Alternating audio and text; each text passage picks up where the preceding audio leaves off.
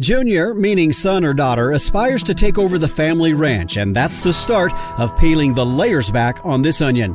Often it is or becomes a very contentious family issue, first from the point of other siblings, and then later the relationship with mom and dad. 5 years later, they're really frustrated that they're still just in the role of hired hand, right, at home, and it creates some real frustrations and animosity. But first and foremost, is what you're passing on a legitimate business or an expensive hobby? If that's the way that your ranch is structured, it is unlikely that the succession event is going to be successful. Dallas Mount, CEO and owner of Ranch Management Consultants, joins me to provide insight as to what can be done to reduce or avoid major family malfunction in bringing Junior back. When should it occur? How should it occur? What's Junior's role in this? And what's the parent's role in this? On today's episode of the Working Ranch Radio Show.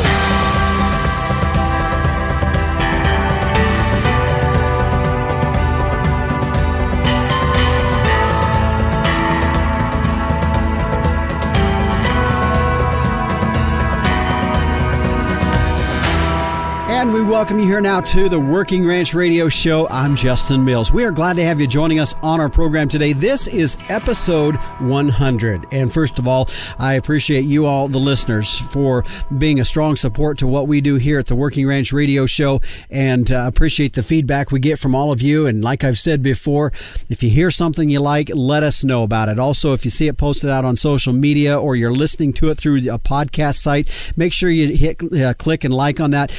Does several things. It helps me know if there's certain types of topics that you all are enjoying so much, then I can continue to follow through on that. Today's show kind of falls down that line. And if you did listen to last year's 2022's last episode, we were counting down the top 3 shows, and the very first show, the show that came in with the most downloads of 2022 and had the most interest, was Why Own Cows? And of course that topic, or just the title in itself, would create a lot of interest. But it was a very good discussion that I had with Dallas Mount, who's the CEO and owner of Ranch Management Consultants. Well, I thought, well, shoot, he does such a great job anytime we've had him on here of bringing up certain topics that are very, let's just say, maybe sensitive is the best word to say for our ranching industry. And so today's title is Why Junior Shouldn't Come Back to the Ranch. Boy, I'm sure that caught your attention just a little bit, but really it is a big topic that is probably creates a lot of tension in our businesses, in our ranching families. And so it is something that I don't know that there's probably a family ranch out there that hasn't been through it or will be coming to that point at some point in their ranching business about what do they do? How do they transition to that next generation? You've got a son or a daughter that is wanting to come back to the ranch, and how do you make that work? And it really is a very, very big topic. So today, that's what we're going to be looking at, the timing of how that can come together. What should Junior be doing? What should the parents be doing to make this happen? And today we're going to give you the opportunity to hear some insight from Dallas Mount, CEO and owner of Ranch Management, as he and I discuss this topic, both him from his knowledge of working with a lot of ranchers out there across North America. From my own self, I have experience mainly from the concept of coming through a family transition with my folks' place, and then also having a young son in college right now, and what I'm preparing him for, and as he looks at having some interest of maybe aspiring to be on the ranch at some point someday down the road. So I think you're going to hear a very real discussion between myself and Dallas that I think will be very relevant to so many of us here in our ranching business, and I look forward to bringing you this topic here today. Of course, be sure to stay tuned throughout our entire show, as meteorologist Don Day will be joining us towards the bottom of the show with a look at our long-term weather, as he does in every episode of the Working Ranch Radio Show. Right now, it is time to check in with the captain, Tim O'Byrne. He is the publisher and editor of Working Ranch Magazine, for this week's edition of Tim's 2 Cents. Hey, Justin. Hey, everybody out there in Working Ranch Radio Land. Join me in congratulating Justin on his 100th episode of the Working Ranch Radio Show / podcast. Last time I looked, Justin, we were over 180,000 cumulative downloads. Over the holidays. You kind of did the best of three series shows, which were really good. I'm glad we went back and revisited a lot of that stuff. And folks, you can get it on the podcast. It's right there. Just Justin, tell them where they can find it. Anywhere on our website is a great place to go get it and go back. Listen to all 100 episodes this afternoon. Wouldn't take you long. Now, this is my concern today. This is a presser out of University of Missouri Extension, and it is fescue foot reported in Missouri cattle. So, folks, if you're out there grazing on Kentucky 31, have a look at this. University of Missouri Extension specialist recently received several reports of Missouri cattle dying due to fescue foot, says MU Extension State Forage Specialist Craig Roberts. These significant losses show why beef producers should check herds for warning signs of fescue foot in early January when it most often occurs. Cows that graze on infected fescue are vulnerable to fescue foot following extreme cold spells, which we've had. He says, during cold weather, producers might notice that some cows or yearlings on fescue pastures move slowly or limp early in the day. They should act quickly on these early warning signs of fescue foot. All right. Early detection is vital, says Roberts. If signs are caught early, cows can be moved off toxic Kentucky 31 pastures and given other forage or feed. If you wait to move cattle off infected pastures, it may be too late. If left on toxic pastures, limping cows can lose hooves and become infected with gangrene. Check with your local veterinarian or your extension office. Back to you, Justin. And I hope 2023 is amazing. All right, thanks, Captain. And yeah, like he was saying, if you want to go back and listen to any previous shows of the Working Ranch Radio Show, you can go to Working Ranch Magazine's website. There's a link there. Or if you're already in some sort of a podcast provider out there, there's dozens of them out there. You can search Working Ranch Radio Show, and we're liable to pop up on one of those, and you can go to listen to any show you'd like to at your own leisure. Now, speaking of Working Ranch Magazine, as we get underway with another year, a good way to get started with that and get something in your hands in every issue that has a lot of very relevant information to us as ranchers. Have you started your subscription to Working Ranch Magazine? If you want to find out more, go to their website at workingranchmag.com. Well, stay with us. When we come back, we're going to get into our featured topic, why Junior shouldn't come back to the ranch. Yeah, there's more to it, and you're going to find out what that's all about when we come back on the Working Ranch Radio Show. Don't keep your cow-calf herd data in a notebook. Keep it in the cloud with Performance Ranch and say so long to decoding handwritten notes. Performance Ranch is an easy-to-use app that simplifies record-keeping and makes decision-making easier. Keep track of herd inventory, monitor health records, and manage costs, all from your iPad or iPhone. Group texting important herd data? Delete it. Use Performance Ranch instead. Go to performancelivestockanalytics.com and be the first to know when Performance Ranch is ready to launch. And we welcome you back here to the Working Ranch Radio Show. I'm Justin Mills. As we head into now our featured interview and topic here for the day, and I'm guessing it caught a few folks maybe off guard a little bit by the title of our show here today. And joining me for this is Dallas Mount, CEO and owner of Ranch Management Consultants. And we've had Dallas on before, but I thought in light of going back to the last year, and I don't know if you caught the last few shows of the year, we were recapping down to the top 10 shows, and our number one show was Why Own Cows? And Dallas, you were, of course, my guest on that, and that, again, another title that kind of shocked a few folks on that, but it was a very good discussion we have. So I thought as we get show number 100, I thought it would be good to have you joining us for that. So appreciate you being here on the Working Ranch Radio Show. You bet, Justin. I'm excited to be back. Always enjoy getting on with you. So as we look at this topic, there's definitely no question that moving the ranch to the next generation or the end game for the ranch it really is a big topic that does entangle a lot of our ranches. It is, for sure. And, when I visit with people in the ranching business and I ask them, what do you want? Right? Just that question. What do you want? What's the long-term goal? Why are you in this business? One of the most common things I hear is, I want the opportunity for my kids to do this if they want to. Right. So I think bringing the kids into the business is a enormous driver behind a lot of the things that we do in ranching. So if we step back from that a second, and if we were to step maybe away from our business and look at it from the outside looking in, I think an interesting question to ask is, if we want our kids to someday lead this business, what do we need to do? What do they need to do to help them become equipped so that they're best qualified to lead this business in the future?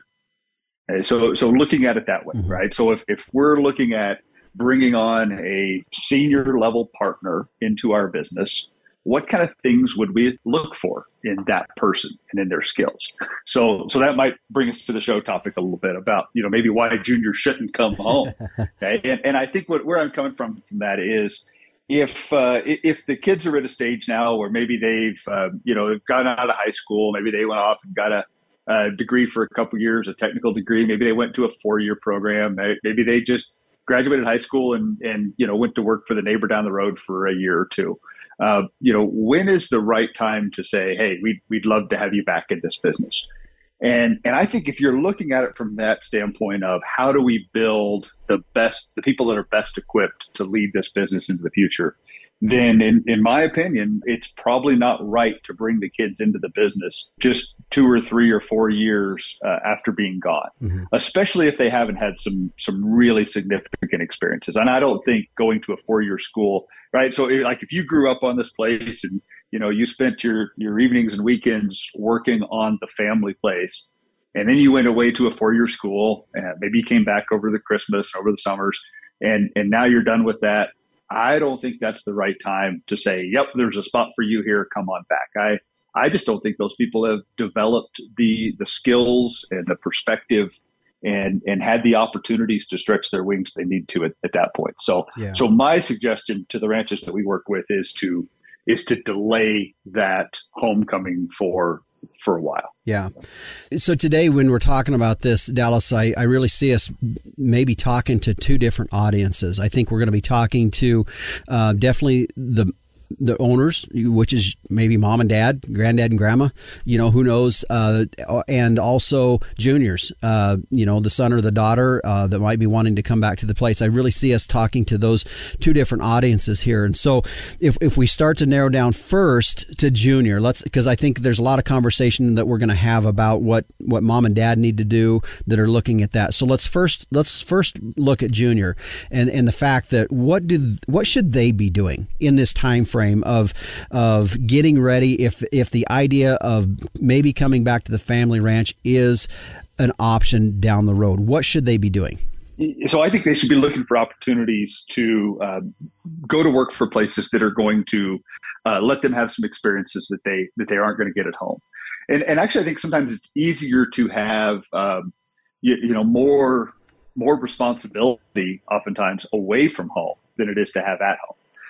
So if let's say you grew up on a ranch in Texas, right? Let's pick West Texas, for example, and you're thinking you might want to go back there and run that operation. Then when you're looking for opportunities, I would encourage you to look for something outside of your geographic area that you're familiar with, right? So maybe you want to go Texas going to Oklahoma, right? That's heresy. But let's say you want to go to Oklahoma and work on a place that runs wheat cattle, right? Maybe you want to come to the Mountain West and work on a place in Wyoming, Western Colorado, Montana, right? Somewhere like that to really just get a completely different experience. Maybe out in the Great Basin desert, right? Out in Nevada, Utah, some of those places that are running animals very different. So I think that would be one thing to look at, is go somewhere that's a different geography, totally different experiences, because then you're going to develop skills that are going to be much more additive to the operation than if you just went to work for some place that ranches an environment similar to you.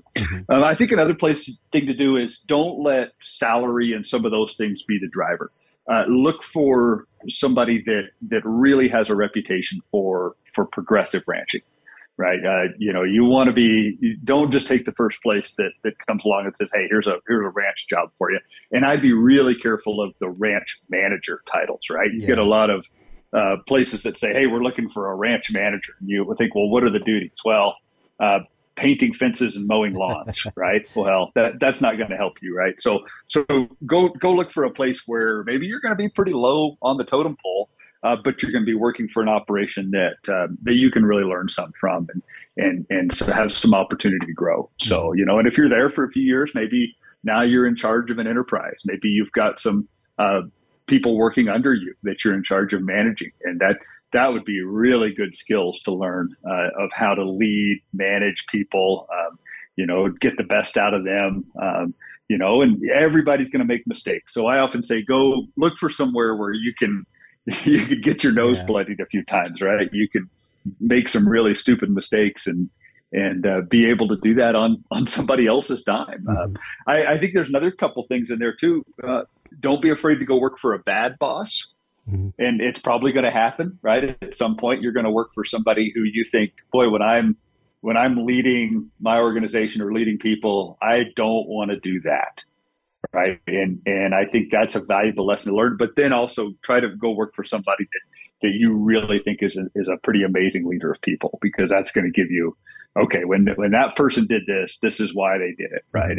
And some abilities to incorporate that into your style as you move forward. Yeah. So those are some thoughts. What would you add to that, Justin? Well, the things that I think about a little bit on that, Dallas, is that it doesn't, what we're dealing with here a little bit from a psychological standpoint, or just maybe character or personalities, this has nothing to do at this point in the game with whether in just ranching. To me, I think this is an issue when you are dealing with kids that are fresh out of college and, at some point starting to build a resume for a career that they may have. What you had listed out, some of those things, it doesn't matter whether you're in ranching or whether you're in finance or whether you're in banking or whether you're whatever business it's going to be. I think those are some basic things. And one of the things that I feel sometimes as the younger generation, and I'm speaking mainly for myself, is we get impatient. When you're fresh out of college, you got all these ideas and you think you know everything, and I think there's some impatience that if you've been in a job for maybe 3 or 4 years, and take, for example, in our ranching industry, you've been away from the ranch. So, okay, you went through college, 4 years of college, and you went to another place for 4 years. You're thinking, man, if I don't get back, that opportunity of going back to the ranch is going to go by the wayside. And I believe impatience can be a very costly thing of not maybe getting the depth of experience that would make you a better ranch owner, manager down the road. Yeah, that's exactly right. I think, oftentimes you get these young folks right out of college or whatever that stage of life when they're in their mid-20s, and they feel like they're ready, right? Okay, hey, give me the reins. I'm ready to run this thing. And sometimes at home feels like, boy, if I just went home, they're gonna hand it over, right? They're gonna let me really, really take control of this thing. And perception and reality are oftentimes two very different things. And I oftentimes talk to the people that go home at that point, and then they're 3, 4, 5 years later, they're really frustrated that they're still just in the role of hired hand, right, at home. And it creates some real frustrations and animosity that sometimes cause relationships to dissolve. So yeah, I think you're absolutely right. Give it some patience, give it some time, and the likelihood of things being successful goes up with that time. Mm-hmm. I think sometimes there's an element of don't try to create an opportunity that's not there. And maybe that goes back to the impatience thing, is waiting for that to happen. I think to my own life, I spent 15 years out of college, past college, before we ever moved back to the ranch. And I never, if you'd asked me at year one of that 15-year time frame, were you going back to the ranch? I said no. I had older siblings. Wasn't really set up that I was going to happen. But I can look at the two jobs that I had during that 15-year time frame, and I can point to those are key into my ability to be a good manager today, is because of those two jobs that I spent 15 years on. So, you talked about the fact that go, work for a bad boss, do that. That's as important as working for a good one sometimes, just so you know what it's like. So I thought you had some great information there on that. Well, thank you. So there's one piece I think I'd like, since we're talking about it from the perspective of the younger generation, looking at coming back. And encouraging people to give it some time. So one other piece of this is, oftentimes the relationship is dad and junior, right? Whoever mm-hmm. junior is, because oftentimes it's dad. It's not always, but let's go with that analogy for now. So what stage of life is dad in, right? So when junior's maybe, 25, dad might be 50. right? And so what is going on in the business right now and in Dad's mind? Let's think about that. So most of the time, what I see is when ranchers reach that age of life, they've just now kind of got it together. Yeah. Right. Yeah, it takes some time to do that. So, okay. So now let's put ourselves in Dad's role. So you're 50 years old. Maybe you've gotten yourself out of a jam or two. Maybe you've cleaned up some debt. Maybe right now is when you're starting to feel like you've got enough money to actually kind of do some things. Right. And now you've also got the relationships built. You're doing business mostly on those relationships, right? Maybe you're grazing cattle for somebody and that's a long-term relationship. Maybe the way you're selling your animals or marketing your bulls or all those things are done through those relationships. So in some ways, Dad's really finally just about now got it together, got things figured out to where they're starting to work pretty well. He's not at the point where he's ready for Junior to come back and make some wholesale changes. Right? Because the changes at this point are scary because now you're at the stage where you don't have time to build it again. Right. So if Junior comes back and he's like, hey, I want to do this. Let's sell these cows and let's do this, or let's completely change this part of the operation. Right. It's understandable that Dad is probably going to be pretty darn resistant to those things. Okay. Because he's really just got the thing working well. And I don't want to have to build it again if something goes wrong. So giving some time to those things, right? Allowing age to happen like it does to all of us and letting those aches and pains get a little bit more and the troubles of running the business, right, add up. And if you wait till Dad's maybe closer to 60 or even a little bit further on, now the likelihood of him being able to say, all right, let me give you a significant role in this thing is going to go up. And he's going to be at a spot where maybe he's built some reserves, right? Maybe the need and desire of having somebody else to come into the business is higher. Yeah. So we see that play out a lot with the businesses we work with. You bet. My guest today, Dallas Mountain. He's the CEO and owner of Ranch Management Consultants, and our topic at the top of the program, as you saw, is why Junior shouldn't come back to the ranch, and it was mainly to kind of catch your attention a little bit, but we're talking about that. And in this past segment, of course, we were talking more from the perspective of what Junior needs to be doing to prepare for that. Dallas touched on the fact that a lot of times there's a lot of frustration that builds when things don't happen in the right order. And so when we come back in the next two segments, we're going to be talking about that, is how we can put things in the right order so that when that transition can happen, it can happen in a fashion that doesn't create so much frustration that ends up splitting the whole concept apart. And we're going to get more into that when we come back on the Working Ranch Radio Show. Starting off in the right direction is essential to gaining an advantage later when you go to market your calves. And I have proof that the right direction is with Sim Angus sired calves. A 2020 study by K-State showed that Sim Angus sired steer calves earn more at sale time than all other breed identified sire groups with at least 50 lots represented on Superior Livestock's 2020 summer sales. The proof's right there. For low-risk, high-potential calves with earning potential, be confident that Sim Genetics will give you more per head, period. Stand strong, Simmental. And we welcome you back here to the Working Ranch Radio Show. I'm Justin Mills. My guest today here is Dallas Mountain, CEO and owner of Ranch Management Consultants, and we're talking about why Junior shouldn't come back to the ranch. That was mainly a catchy title to maybe get you to click in and listen to our show here today, but really it comes down to how do we make this work in a way, if Junior is going to come back to the ranch, how this is going to work and how this needs to play. And in the last segment, we were talking about what the generation that could be coming back to fill these shoes up should be doing in the meantime. And so now we're going to turn to mom and dad, or granddad and grandma that's going to be passing this down, or the aunt and uncle that's going to be passing this down to the next generation, and what that looks like. And off air, Dallas and I were talking a little bit, and I kind of mentioned to Dallas, I said, I really feel that a lion's share of the responsibility of this happening successfully does lie on the generation that's going to be passing this down. And we were kind of in agreement on that. Dallas, is that right? Yes, I think so. It is incumbent upon ownership, which oftentimes is, either grandpa, mom and dad. It's incumbent upon ownership to make it clear what the expectations are and make clear what the role is going to be for the incoming generation. It is their job. And that incoming generation has the responsibility to ask for clarity. But ultimately that clarity needs to come from mom and dad, grandpa, whoever the owners are. Yeah.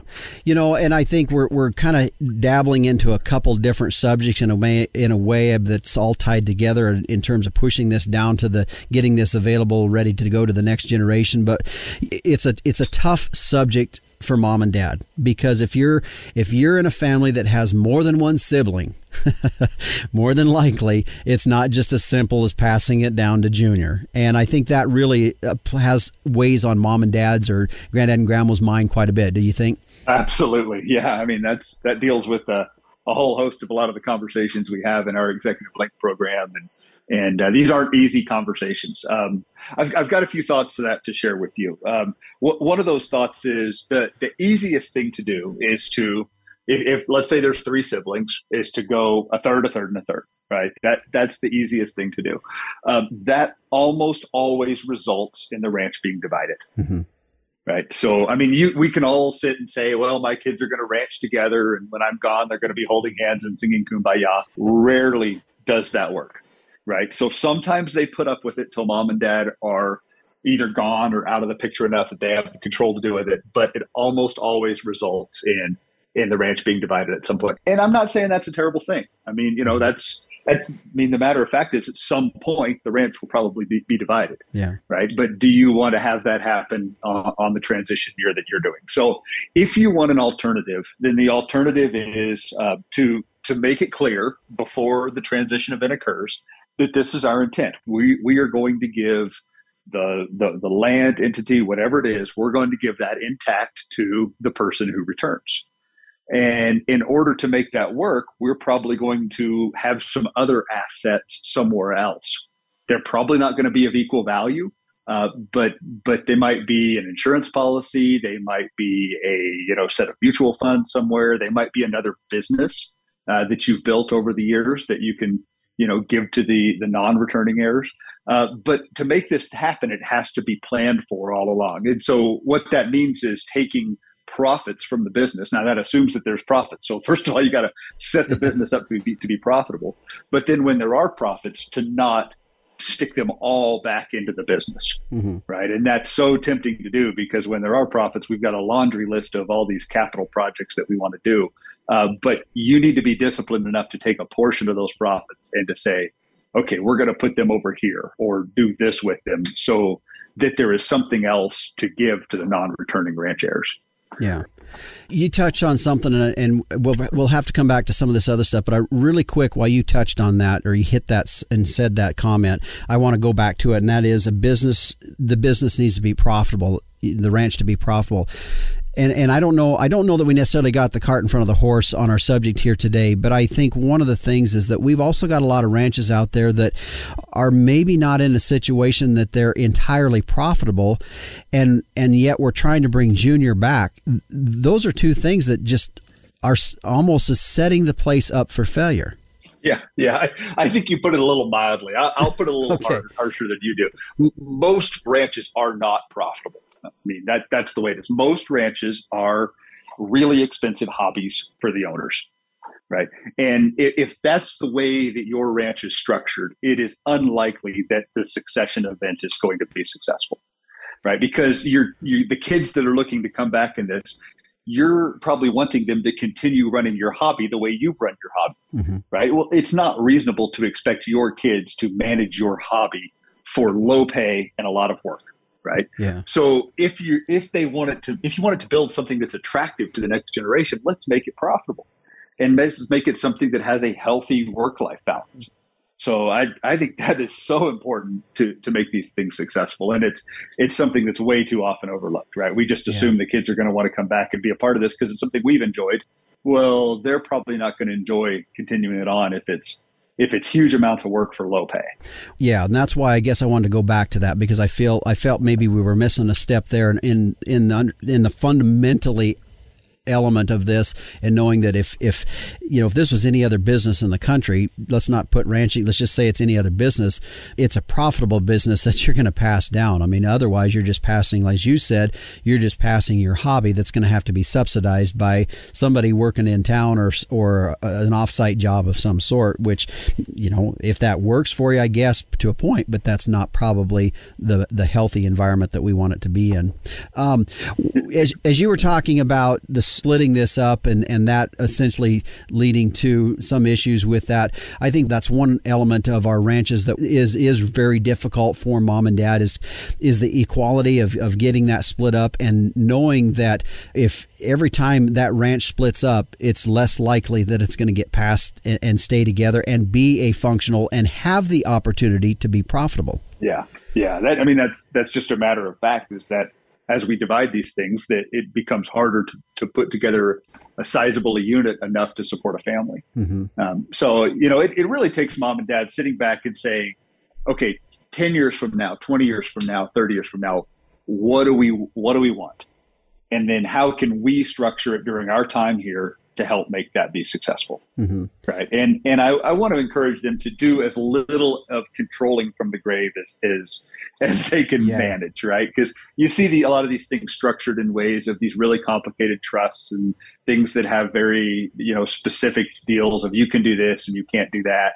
When you're gone, the people that follow you need to have the authority of decision making to do what they think's best at that time. So, I think just a lot of trust and faith in these things is the best way to do it. As we were talking in the breaks there, the two frustrations for kids is the fact that there's just not clarity. There's not a plan and there's not clarity in that. And we talked about that just a little bit ago. But as we expand on that for parents, that planning process, where's the starting point? I mean, let's kind of give put a little meat on that bone in terms of providing some guidance along those lines. Okay. Yeah, that sounds good. So let's say we're sitting down with mom and dad and maybe juniors are away at college, or, they're in their mid-20s, something like that. And the folks are starting to think, all right, should we bring them back? What should that look like? So what I would encourage them to do is step out of their role as mom and dad and put on their hats as a business owner and say, okay, is this business, is it the right time to add another full-time employee to this business? Right. And if we were to add a full-time employee, what does that look like? What would be the role in this business that person would fill? What we often do is we break the business down into some of the key elements that it's doing. The production side of the business, right? That's the thing most of us are pretty good at, raising calves, getting calves on the ground, those pieces. Other parts would be the marketing, sales and marketing portions, finance, CFO roles, right? Mm-hmm. Managing cash flows, doing economic projections, the human resource department, right? What kind of structure do we need so people can be successful in this business? And then the role of the CEO, the person that's the visionary, that's looking out, that's, creating clarity on mission and vision and all those things. So as you look at your business and those pillars, where are holes in your business? And then from that, I would create a position description of, if we're going to hire somebody to come into this business, let's write a position description, right? What are the responsibilities that this person's going to do? What kind of results do we need them to produce? And then let's put together a compensation package that goes along with that, right? This is the cash salary. These are the benefits. These are the, maybe it's equity shares, right? What is the housing policy, right? And those kind of things really need to be thought out well, because that's where a lot of confrontation occurs, especially when we're bringing in-laws into the situation, right? So if it's the house, right, who gets to decide what color the living room is? Who decides when the dishwasher needs to be upgraded, right? All those kind of things need to be thought out in advance. So then when we've got this position description out there with a salary package, then maybe that's the right time to go to junior and say, okay, we think our business is ready to hire somebody. Here's what this position entails. This is what it pays. Mm-hmm. And if you're successful in this 5 years from now, this is the role we'd like to see you filling. And then I would put very clear timelines and targets, right? When you've met these targets, then we move to this. so that somebody can grow into the responsibility of that business. So that's the best way to make it happen. Too often it's, hey, Junior, I'd really like for you to come back and be a part of this. What do you think? Mm-hmm. Right. And then they come back into the business thinking that their role is going to be, a leadership role in the business. And 10 years, 20 years, sometimes 30 years from now, they're still just a hired man, right? Or hired person. And there's a lot of frustration there. So I think being clear, putting on that business owner hat, doing some of that planning is paramount. For sure. Dallas Mount, CEO and owner of Ranch Management Consultants, is my guest as we're talking about this whole element that's a big part of our ranching industry, of getting it passed down potentially to the next generation. It's a lot of different fingers that come into that we're talking and hitting on here today. When we come back, we're going to continue that as we're focusing a little bit on what mom and dad, and just some of the mindsets and the things that they need to be working on and planning through as well. We're going to continue with this conversation when we come back on the Working Ranch Radio Show.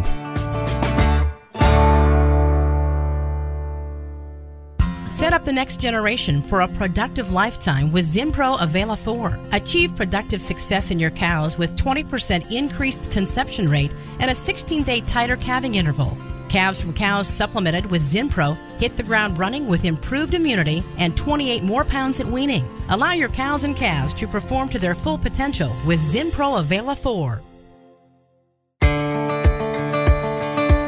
And we welcome you back here to the Working Ranch Radio Show. I'm Justin Mills. As my guest today is Dallas Mount, CEO and owner of Ranch Management Consultants.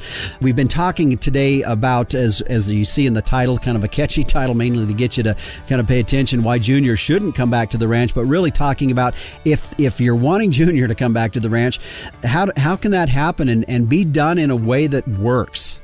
And Dallas, at the break, I told you, I said I'm probably going to come back here in this segment and maybe be a little tough on mom and dad a bit, or the generation that's going to be passing it down. And this is really coming from experience, and it's not out of disrespect for my folks or even my wife's folks that are still alive, but my folks, of course, have passed away, and we just completed, as of the end of last year, the final conclusion after many years of getting it passed over to my family. And there's 8 kids in my family, so it was quite a deal. But all of that to say is that if there's anything I can advise folks, whether it's kids or whether it's the generation, is be very, very clear with what you're wanting to do before you pass away. And also at the same time with that is have realistic expectations of how that can happen. And in our mind, we want everybody to get along. We want this to pass to the next family, but yet we really don't set things up in such a way that it's going to happen, because if you don't set those expectations extremely clear before you pass away, your kids are fairly amenable with each other once you're alive, but once mom and dad is out of the picture, whether you want to believe this or not, it's everybody for themselves. And that's even good Christian families or good non-Christian families. That's the way it's going to happen. And I think mom and dad need to know that if you're not clear and if you do not set a plan in place, you basically set your family up for failure. Yeah, I couldn't agree more, Justin. I think you nailed it. And the easy thing to do is to ignore it, right? To put your head in the sand and say, well, they'll sort this out when I'm gone. Unfortunately, too often, I mean, isn't it interesting that those of us that are fortunate enough to be blessed with these wonderful agricultural assets, isn't it a shame that we allow those assets to tear our families apart too often? And it's just a shame. And the way to resolve that is for mom and dad, or the current owners, to have the courage and the love to say, you know what, kids, your mom and I love you very much, and this is what we've decided to do. Mm-hmm. And now we've brought on professionals to help us put this in place so where it'll work. Mm-hmm. And to do it with a lot of clarity and just the idea that this is what we've decided. We love you all, but this is what we want to do. Yep. Right. And that's the way it tends to work is when you can have the courage and the ability to do that. And our frugalness as farmers and ranchers oftentimes prevents us from doing that. Right. Well, I'm not going to spend that kind of money. Really? You're not going to spend. I mean, what if it was $50,000 to make this happen? Right. You're probably sitting on a $20 million asset. Right. It's completely foolish to not spend some money help make that transition be successful. So whatever that takes. Yeah. And I think you had a really good point there in just saying, folks, if you're going to love your family, then it's going to take a lot of courage and boldness to make some really hard decisions. But I think in the long run, it's best. Just a couple things, Dallas, we were talking about at the break there, and we wanted to touch on. We'd have just a little bit of time here, but that was a couple things here in terms of some timeline, scalability, and some of those concepts. Hit those real quick. Sure. There's a lot of things to get in this conversation today, and we're not going to be able to hit it all, but a couple more things to consider. Number one, if you're going to add another family to the business needs to be of a reasonable scale to support that. Our target is for every $400,000 in gross product a business produces, it can support one FTE, right? So if you're looking at your ranch and you guys are doing $1 million in gross a year, gross product, now you have to look at our material to see how we identify that, but gross product, then that means that business could support 2 full-time employees, right? It meets that target of 400,000. Too often we see businesses that are barely scraping to support one family, and now they're trying to add a second to it. So let's just be real about the scalability of that. Now, that doesn't mean when Junior comes back, maybe we can say, hey, we want to invite you back, but we're not at the scale to do that. But we hope that in 5 years, you'll help be able to grow our business to that, right? That's fair. But I just think we need to be real with those things when we sit down and consider it. Mm-hmm. The second thing I want to bring on to folks, and this came from a group of EL alumni that shared an article with me that was out of I think it was the New Yorker magazine. And it said, your management decline is coming sooner than you think. Right? And it was about CEOs of Fortune 500 companies and the decade of life of the leader in those businesses. And it was really hard on those people that are past their 50s in terms of the decade of life. Mm-hmm. Well, you think about ranches, right? Many ranches aren't transitioning leadership of that ranch till somebody's in their 60s, 70s, 80s, even 90s. Yep. Right. Well, so I just want to encourage people to think, or to let them know, the transition of leadership in your business should happen sooner than you think. Mm-hmm. Right. If you're sitting there and you're thinking, well, I'm in my 60s and I've just got this thing figured out, it's probably time to seriously start the transition leadership in that business. And if you wait another 5 years, it's probably too late. Right. I mean, so how do you do that? It doesn't mean it has to happen all at once. Right. It's not a walk in one day and you're the boss, and walk in the next day and Junior's the boss, right? It's, how can we give them pieces of this so that within 5 years they're equipped to lead the whole thing, right? But I would just encourage people that transition of leadership in your business needs to happen sooner than you think. By the time somebody's in their 40s, they really should be controlling the decision making in it. So that's just my thoughts. Yep. Dallas, I want to thank you for joining us. Before we go real quick, I know you're headed out next week. And it's busy. This is the busy time of the year for you. You got a lot of schools coming up. Is that right? That's right. We're going to do 5 schools here in the next 4 weeks. Most of those are full. We do have some availability in our school in Rapid City right now. That's in late January, and then we've got a school in Grand Forks, North Dakota, late January, early February, that's got some availability in it. But looking forward to seeing a lot of people and putting a lot of folks through the Ranching for Profit School. It's a fabulous time of year where we get to make a lot of connections. So excited for the work ahead. Well, I appreciate you coming on, and I appreciate the knowledge you have, because I know you talk and you deal with so many ranches that the perspective that you're coming at this isn't just out of your hip pocket. It's the fact that you've had multiple conversation with ranches that have dealt with this very topic. So I appreciate that perspective that you bring to us.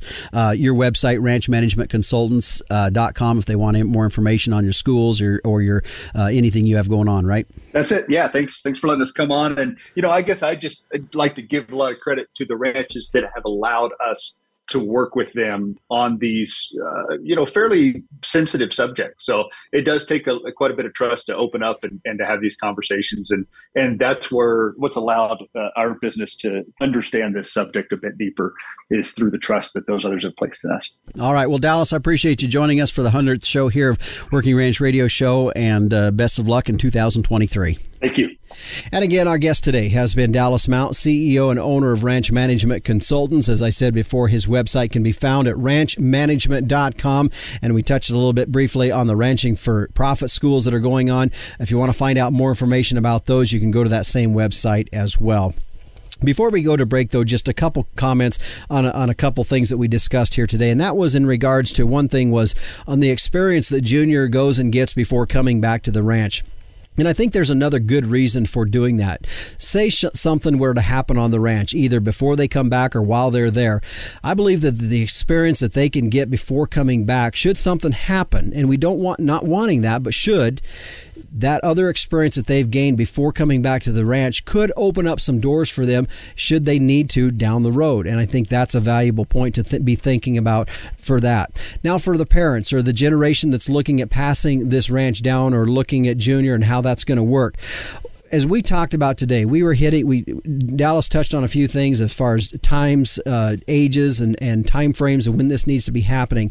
And I want you to know, too, that while we have set some of those and given some guidelines on those, it is never too late. Do not think that, say you're in your 70s or in your 80s and you've missed the boat and you feel you've missed the boat. That is not the case. If you're alive and you're breathing and you're kicking, you can come up with a plan. You can start this process and you can do some things that will be very helpful in keep making this a positive experience and a successful transition to that next generation. So it's never too late to start, and it's never too early to start as well. Well, stay with us. When we come back, meteorologist Don Day joins us as we take a look at our long-term weather. We'll be back on the Working Ranch Radio Show after this. Cattle producers, here's a way to put more dollars in your pocket. Put the Amafirm advantage found in Gain Smart Mineral to work in your cow herd. Amafirm is the industry leader at increasing fiber digestion. In fact, research shows putting Amafirm to work increases forage utilization by 10%, reducing overall forage costs and allowing you to graze more animals per acre. That's a big-time return on your investment. To find which Gain Smart Mineral formula is right for your herd, visit gainsmart.com. And welcome back to the Working Ranch Radio Show. Justin Mills with you as we're joined by meteorologist Don Day with a look at our long-term weather. And Don, as you and I were talking before we went on air here, kind of not to focus on particularly one part of the country, but we do see a pretty mediocre weather, not too hot, not too cold across most portions of the country. So we're going to look at the west because we are seeing pretty significant snowfall from those Pacific storms that really is going to be very, very beneficial to the snowpack. Yeah, I mean, if you take a look at where we've been over the last 2 or 3 winters and springs, especially in the interior west, I mean, poor snowpack years, not very wet springs. Anybody that has looked at a drought monitor map would just see nothing but brown and red from California through a lot of the Plain States and the Rockies. And this pattern that's developed since early December has really brought a lot of snow to the mountains of the west. We're looking at every snowpack drainage in Utah above 150% of average, some areas approaching 200% of average. Same for the Sierra Nevada of California. And other than a few drainages in Colorado and New Mexico and Arizona, we have above average snowpacks everywhere else. And we've got more coming. And not only is it snow, but a lot of rain falling in the Central Valley of California, the northern parts of California, parts of the interior that have got very low reservoirs because of the last 3 years. There are some snow drainages, snowpack areas, Justin, that are already 85% of their average, meaning 85% of the snow has already fallen compared to their 30-year average, with the rest of January, February, and March and April to go. So even if we would go to a average pattern for the rest of the winter, it's going to be one of the better snowpack years in a long time. Mm-hmm. And you said a lot of this in a weathercast I was listening to earlier last week, I should say, that some of this is reflective to seeing La Nina weakening a bit. Yeah, in fact, I went back and I looked, and La Nina, which we've been talking a lot about and hoping and waiting for it to fade finally and go away after being around for almost 3 years. Over the last 5 or 6 weeks here, it really has started to weaken. It's still there, but it's weakening. And we've also seen an area of warmer sea surface temperatures up and across the northern Pacific. And I went back and I looked, and in 3 other periods of time where something similar to what is happening now. You know, we saw that in the year, we talked a little bit about the winter of 2010 and 11, when that was a weak El Nino, rather a weak La Nina. 2016, 2017 was a fading La Nina, and so was 1996 and 1997. So these are, we saw similar heavy rain and snow events in the far west during those 3 winter seasons that are similar to what we're observing now. And so we've seen this before, and it's well timed because December, January, and February for a lot of the far western United States is the rainy season. And if you don't get rain during that rainy season, you know, that's where you're really hurting. So this is well timed, and we're very encouraged at what we're seeing, that there will be a different storyline emerging this spring in many areas of the West because of what we've seen here over the last 4 to 5 weeks. So, final question here. I talked about at the very beginning that it's going to be pretty mild weather here for the next week or so across many portions of east of the Continental Divide. So, when do you see the next major weather change across that's going to be effective to most of the country? Well, at least for probably another 10 or 14 days, the stormy pattern in the far west will continue. And when you get stormy like this in the west, the Pacific air just kind of floods the nation. You cut off the Arctic air. The Arctic air doesn't have the ability to come south the way this jet stream pattern is evolving. So this means that most of the lower 48 states for another 10, probably 14 days, won't have what I would call any severe winter weather. There'll be some snow events. There'll be some colder weather, but the Arctic, like what we saw come visit in December, we're not going to see that until the end of the month. I think after January 20th, and as we get to the end of January, starting to go into February, the Arctic will probably rear its ugly head again. And what will happen is the stormy weather in the far west will take a break, and then we'll be focusing on the center and eastern areas of the United States again, with the possibility of that Arctic air cutting loose. It's building. And when you don't have Arctic air having the ability to go further south, it's just going to build in those northern latitudes. And over the last 2 years, our bigger Arctic outbreaks have happened in late January and February. So if you're enjoying some milder weather, I very much encourage you to continue to enjoy it, but don't expect that it's going to last forever. All right. Well, appreciate the insight here today. Always good and always useful information. Thanks for having me. And again, that was meteorologist Don Day with a look at our long-term weather. His website can be found at dayweather.com, and also there is where you will find the link to his YouTube channel, where he kicks out a daily video podcast every Monday through Friday. We'll be back in just a moment with a wrap on this week's episode of the Working Ranch Radio Show. Do you have a young child, grandchild, niece, or nephew that loves the weather and wants to learn more? Day Weather has produced a children's weather journal full of weather facts, fun weather experiments, coloring pages, and pages to record weather observations for every season of the year. The weather journal is for ages 3 to 7 and designed to be fun and educational. The interactive weather projects are fun for the whole family to take part in. For only $10, the Day Weather Journal is a great gift idea for any occasion. Click on our Amazon link to order at dayweather.com.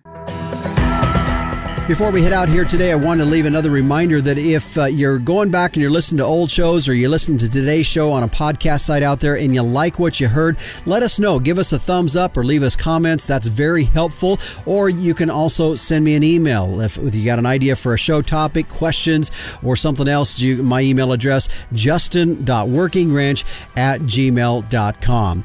Well, the Working Ranch Radio Show is a production of Working Ranch Magazine, branded #1 by America's Ranchers. Be sure to join us next week, same time, same place, or on your podcast provider. I'm your host, Justin Mills, and until next time, keep your chin down and your mind in the middle. So long.